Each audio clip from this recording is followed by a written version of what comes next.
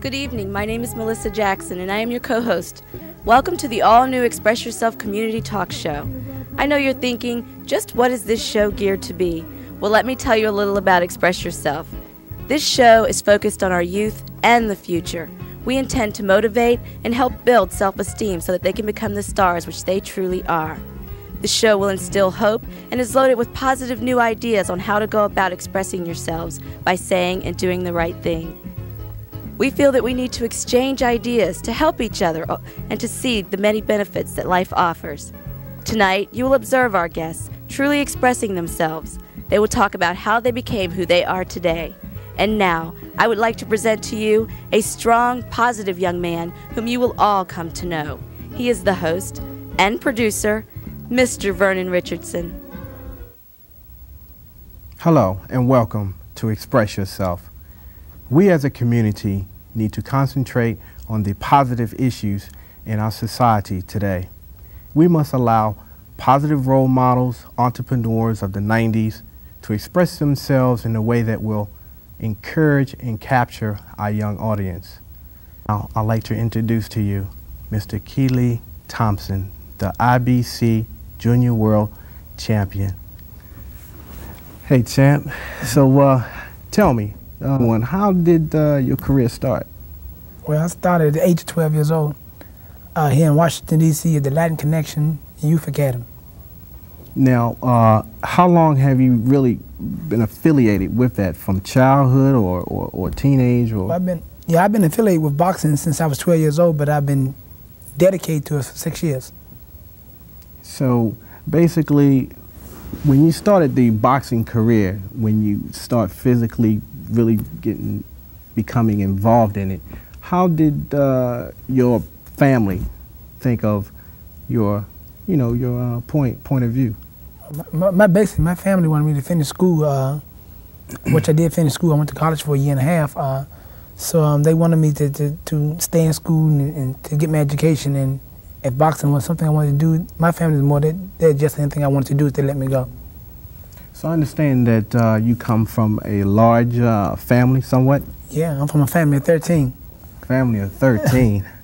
How did you manage to become who you are today out of a family of 13? Well, first of all my brothers were fighters, amateur through their amateur career, and I learned from the mistakes that they made. So I became successful, and here I am now, Junior World Champion. That's wonderful. I really think that I know that your parents are very pleased with your success. But how are your friends now? Could you tell me a little bit about your friends that once was, and what are they now? Well, I got friends come from out the woodwork. They're friends that went to school with me, and my friends are the guys that work with me now. And that's Kenneth Murray and my big brother and the rest of them. Right. Them are my friends. So basically, I'm not in town. I travel so much now. So I meet so many friends now. So. Do you have still that family support? Oh yeah. Mom and daddy, yes sir. No matter what decision. No matter what I do, they always with me, 100%. All my brothers and sisters, when I fight, they travel with me, and we go as a big family. I'm gonna probably ask you a personal question, but how about the ladies? How are they treating you now? The ladies, I'm not married. I'm young. I'm surrounded by a lot of people. I'm so surrounded. Life is that's something the trainers try to keep me away from ladies, because and in boxing that's supposed to be a man's weak spot. But I'm surrounded by a lot of ladies, so. So the fight that your opponent, Sanchez, I believe. Yeah, Richard Sanchez from New York. Now, how did you feel about going into that fight? Well, I was scheduled to fight Wilfredo Dela Cruz from out of Rockville. He's originally from out of New York too. And I was taking 2 steps. I was 2 steps higher when I fought Richard Sanchez. A gentleman record with 64 wins and 17 losses. So that's a great record. Fought for the World Championship 3 times. And I don't know, but I stayed in shape, and which a lot of people don't know, I was knocked down in the first round, but I came back and knocked him out in the 6th round. Yeah, the TKO. Yeah, TKO. The TKO knockout. Yeah, I had to take care of business. All right, going back in the past, just a little bit more. The September the 8th, you remember that ballot Oh yeah, well, I knew I was the 10-1 underdog when I fought for the title. I fought against Ken Hardy. He's from out of North Carolina, record 19-2 with 14 knockouts. So I was the underdog when I fought him, and I came victorious. I beat him in a unanimous decision. I knocked him down in the 7th round. So basically, the past 2 fights, you've been the underdog. Yeah, I've been the underdog. Even when I was champion, I've been the underdog, sir. But I like being the underdog. So you really proven the media and everyone else wrong? Yeah, I must have did, because we just had a phone call last week, and I'm scheduled to fight on NBC National TV in January. So, and I guess I'd be the underdog against that fight too, against Juan Laporte. Right. But Juan Laporte won't go past 11. He old man, he must lay. He must lay. So, I mean, the self-esteem that you have within yourself, where do you get it all from? Well, I had a strong family. I wasn't fortunate as most kids. My mama took care of 13 kids. My mom and dad had 13 kids. And all we knew was one thing, is to stay in school and get education. And something I'd done is stayed in school, I got my education. I'm going back to college, because I went for a year and a half. So I'm going back to school, but I'm going to finish this career. This career is kind of great. I'm going to do this about another year and a half, too. And I ain't trying to be greedy. I ain't trying to be greedy, so I'm going to finish this. And I would like to appreciate to a gentleman named Ern Caldwell.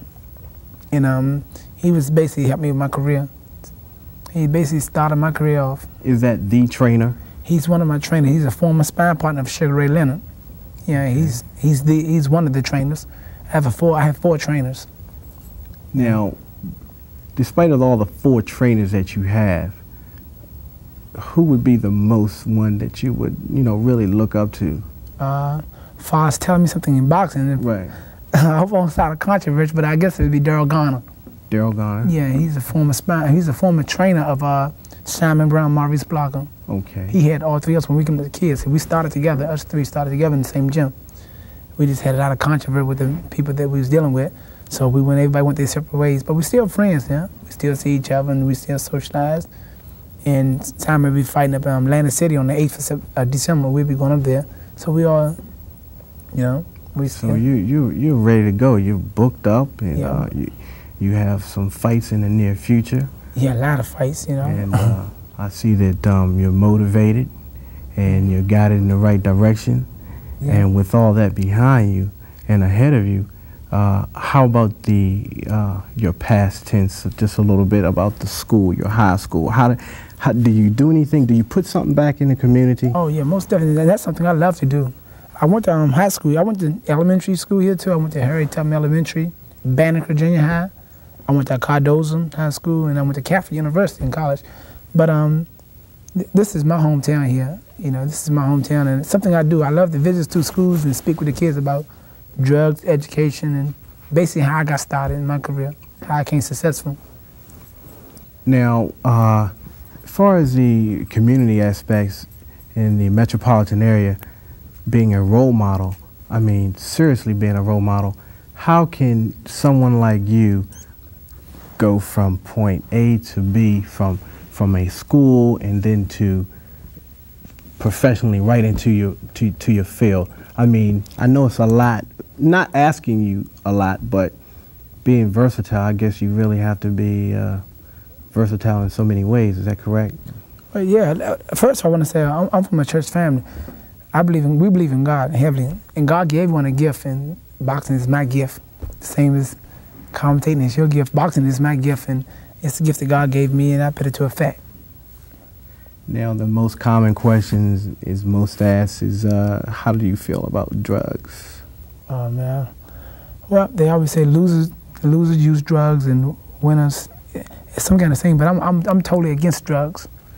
The closest thing I ever took to drugs, I guess, is vitamin C and Geritol. So I'm against drugs, and that's something in this city I try to speak against. Every state or city I visit, I try to stop at a school or 2 and visit and speaks about drugs and education. Try to keep the kids on the right track. It's hard to speak with someone more my age or older. So I try to catch the ones that's coming up, right, and hopefully keep them on the right track. Right, I'm quite sure that they're inspired by your presence. Yeah. Now, how about your background, I mean, as far as being who you are today, are you going to continue to fight forever, or? Oh, no. No, well, I think I'm about to make this is going to be a surprising thing. Boxing is going to be about another 2 years for me, and hopefully I can sit back and run my business. You know, I have part owner of KT Production, and we're doing a lot of different things. And, you know, I just had my mom's house built, and I'm going to have me one built, so that's something I'm doing right now. Well, this concludes the first segment of Express Yourself.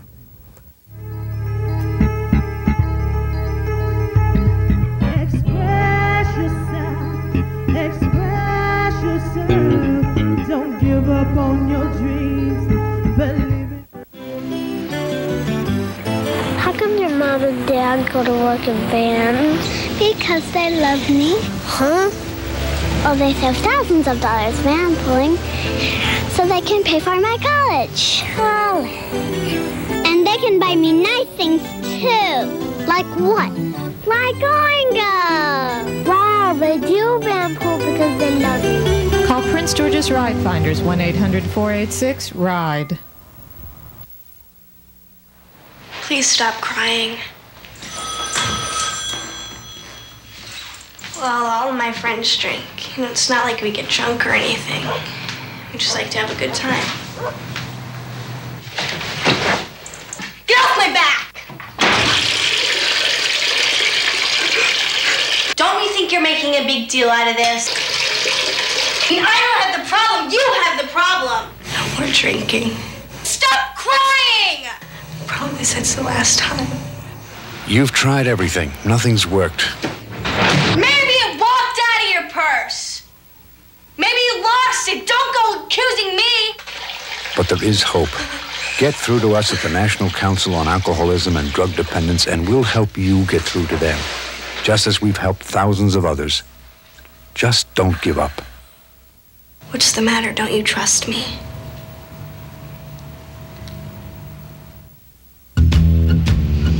HIV and AIDS. Man, I'm tired of hearing about it. Like, I really have to worry about it. I don't do drugs, and I wouldn't sleep with anybody I didn't know. There's no way I could get HIV. I swear, if I see one more thing about HIV, I think I'm gonna die. You could be putting yourself at risk. Call 1-800-342-AIDS. Hello and welcome back to Express Yourself. For those who are just tuning in, my guest, Mr. Keely Thompson, the IBC World Champion. Mr. Thompson, where were you born and raised?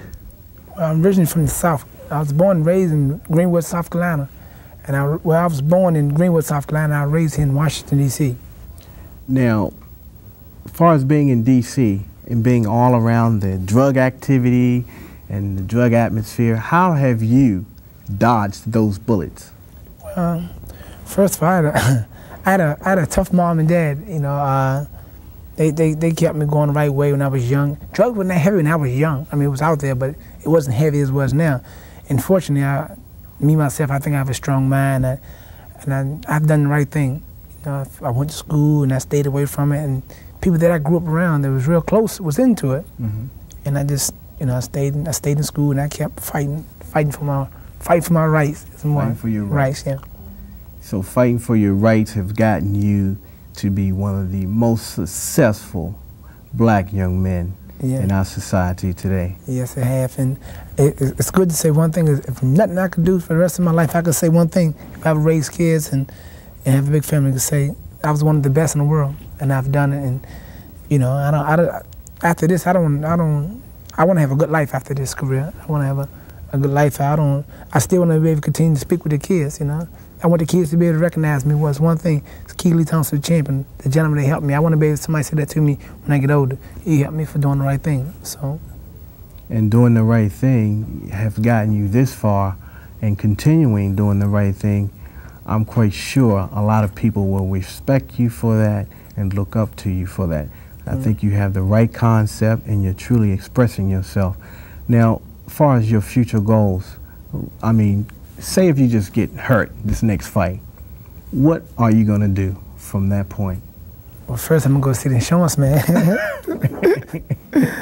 First I'm going to see the insurance man, so I can make sure I'll be taken care of. But what I do, I'm going back to school. Whatever happened, I'm going back to school. I'm going back to college, and I'm going to finish.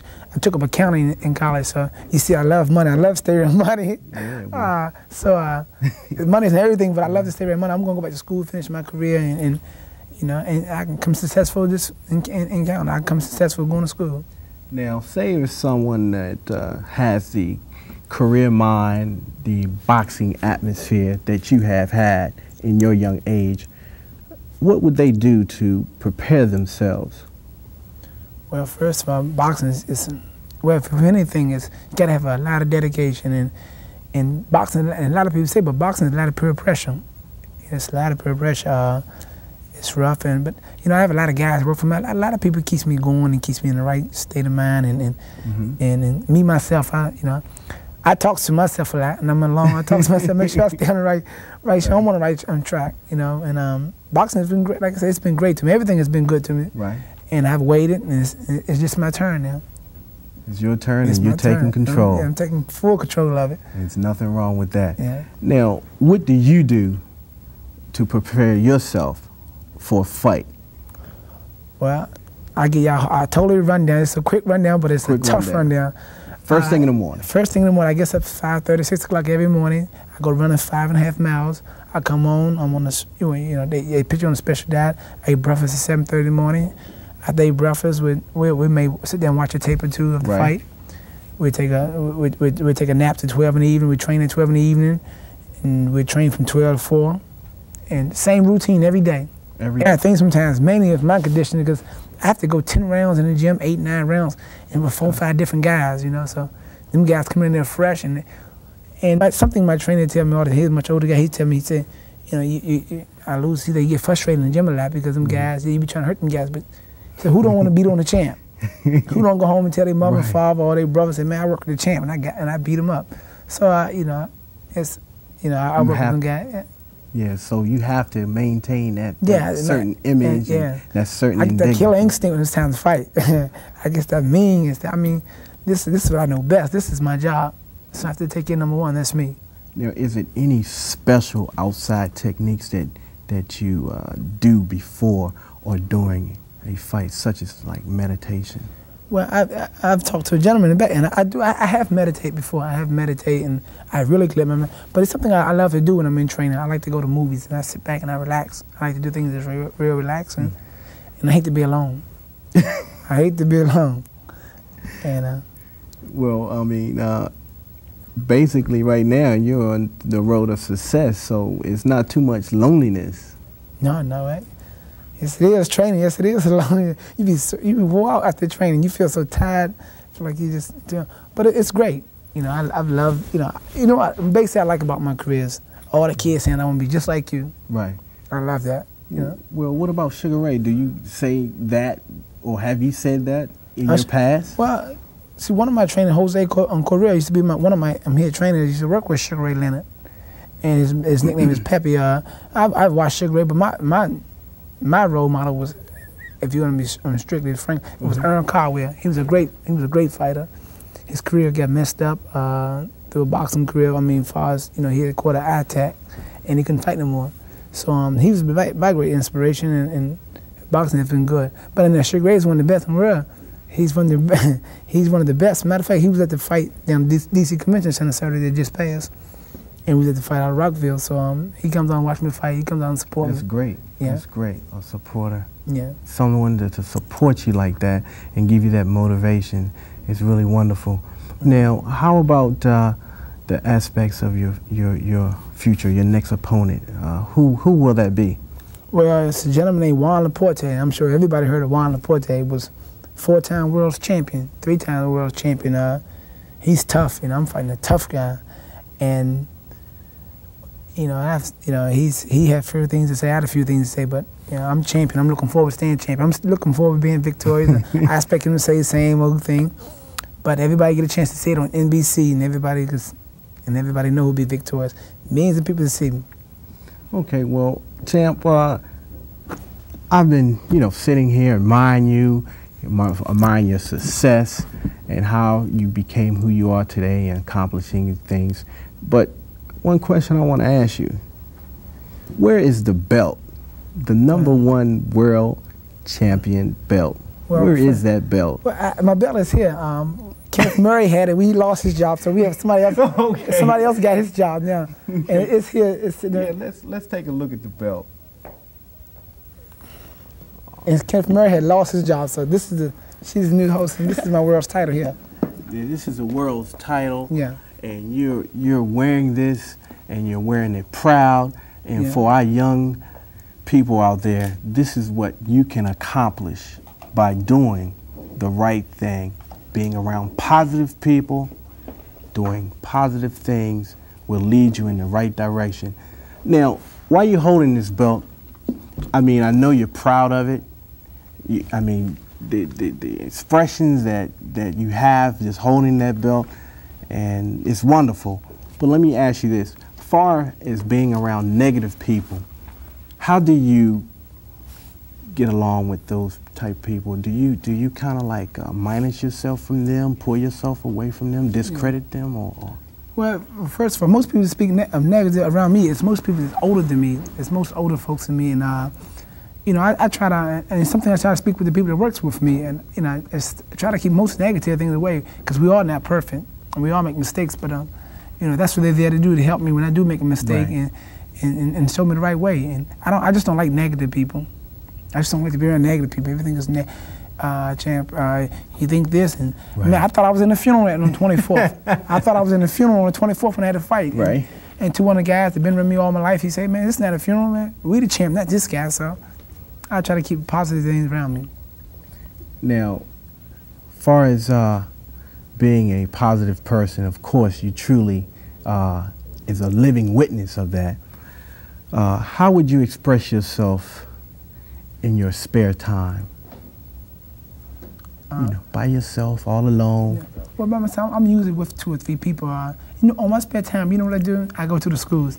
I just, you know, we'll call, and I have my advisor to call the school and tell them I like to visit there. I mean, I love my kids or something else. Because when I was going to school, I ain't have no one to come right. to schools and say these things to me. And I just don't, you know, I basically try to get out there and touch them and reach them and tell them to do the right things, you know. And not only because when they see me come to schools and speak, I tell them you don't only have to be a fighter because you see I'm a fighter, but you can be a doctor, lawyer, anything you want to be in the world, you can be successful at it. Just stay in school and get your education. That's very important. And that is a very, very... Yeah. And mainly say no to drugs. You have to say no to drugs. Stay a winner. You have to say no to drugs, yeah. Absolutely. You have to say no That's to drugs, #1. Yeah. But I think that you have really highlighted some very good points. You have come across some very good ideas for our young people. And I think that they will be very impressed how you became who you are today. Just sharing this time, expressing yourself really makes a difference to some people out here, because we are around so much negativity. Yeah. We need to come together and share some positive ideas and send out positive information, new ideas to help change some of our young people's minds, to get them on the right track. So now I like to say this is going to come to an end, which I dare not to say, but let me hold this belt real quickly before we close out here, because this is going to be the closest I ever get to this. And right now I can't even hardly pick it up, but other than that, this is to express yourself.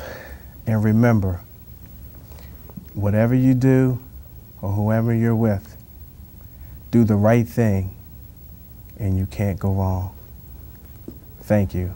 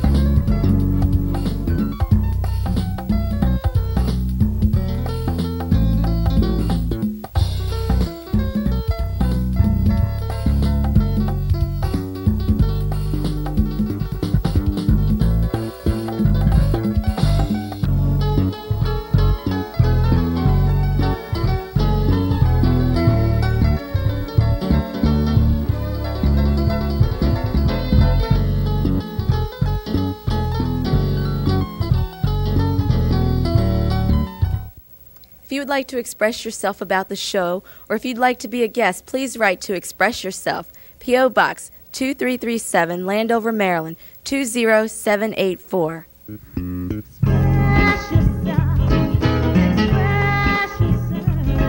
Don't give up on